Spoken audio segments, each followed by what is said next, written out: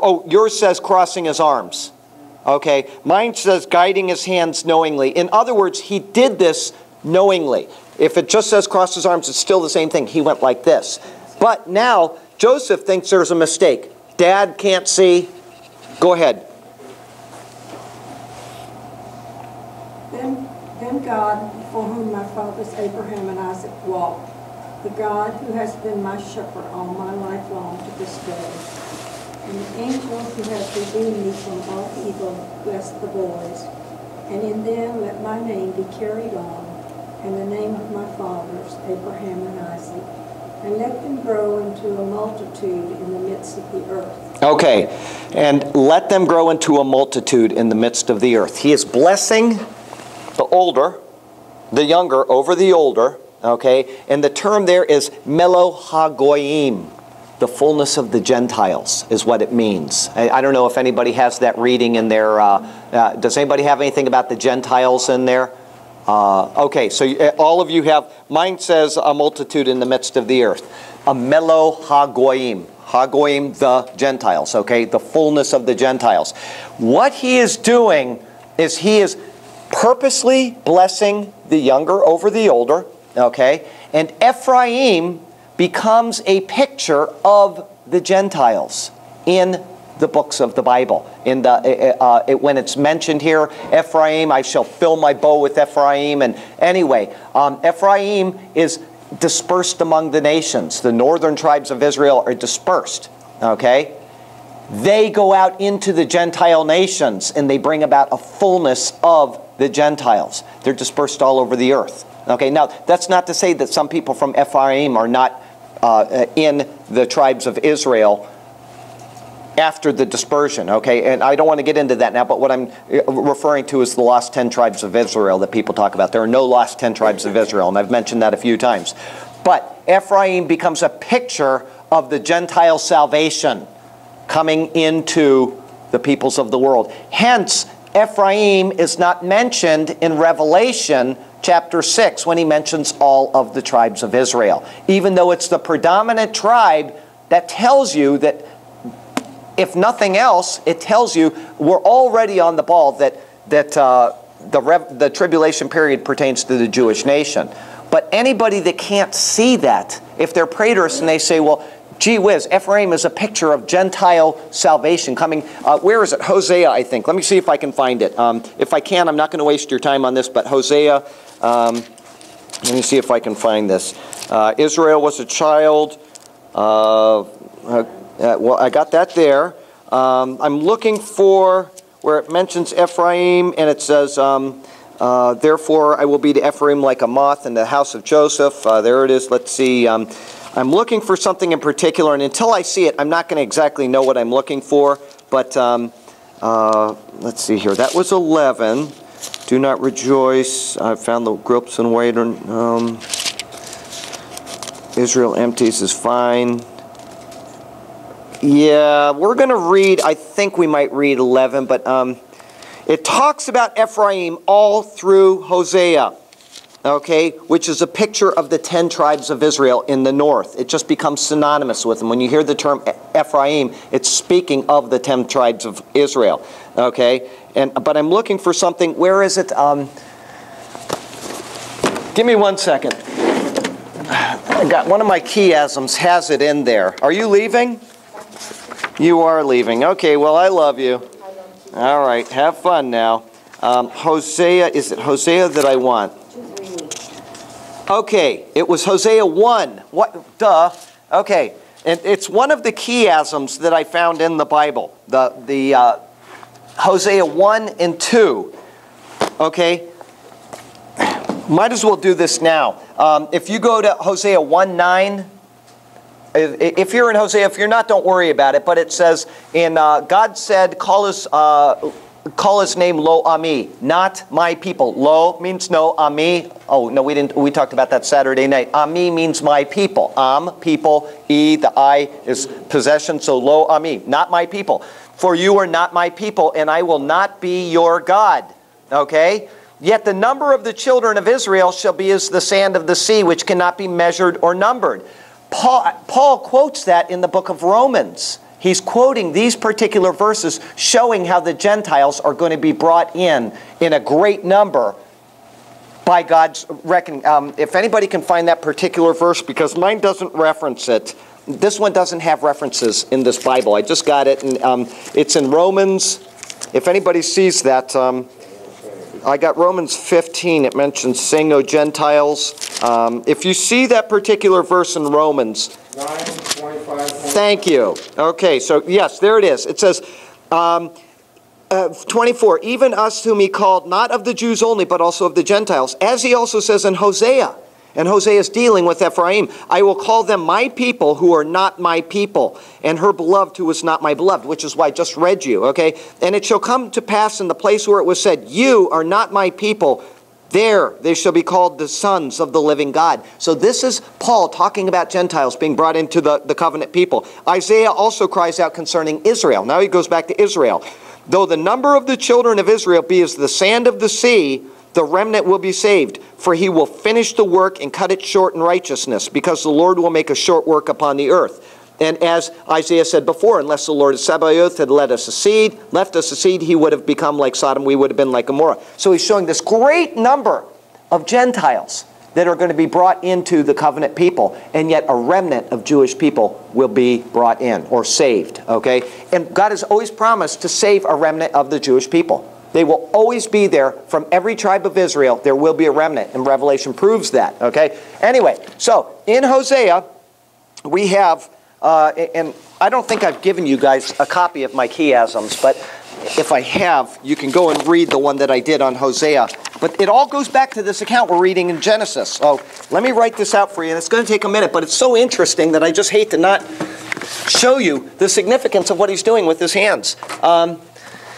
If you go back to Hosea 1:9, it says, "You are not my people.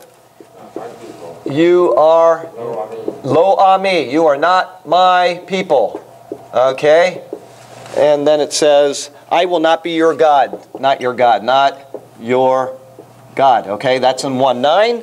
And then in 1:10 it says, "God, Jezreel, which means God will sow. El, and then Jezreel, okay, God will sow. Okay, that's what's mentioned there. And then you go to 2:3. The next chapter, there's dry land and there's thirst. Okay, dry land. I hope I have enough room to do all this. Dry land and thirst in the land. Okay, Thirst. Okay, and then you go to 2:5. The wife departs from her husband. Wife departs. That would be Gomer. Great name for a wife.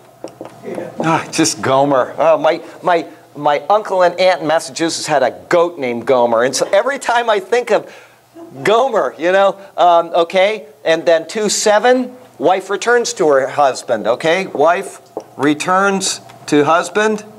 Okay, to husband, Husband. Okay, and then we have 2:9, take away the new wine. Take away the new wine in 2:9. Take away, AWAY, the new wine. Okay, and then it says in 2:10 through 12, God punishes Israel. God punishes Israel. Okay, Israel. Okay, and then if you go to 2:13, God will punish her. It says God will. I'm going to have to start writing smaller because I'm running out of room. Punish her. Okay, HER. And then it says here 2:13. But me she forgot, says the Lord. There's the anchor verse right there. But me she forgot, says the Lord. The unfaithfulness of the people of the world. All right, but me she forgot, says the Lord. And then it says in 2:14, God will allure her. So we have a contrast. Instead of punishing her, God will allure her. All right, so this one here and this one here go together. And then we have another one. It says God comforts Israel in verse 2:14. God comforts Israel. All right, Israel, which is the opposite of punishing her. Okay, and then it says He will give her vineyards in verse 15.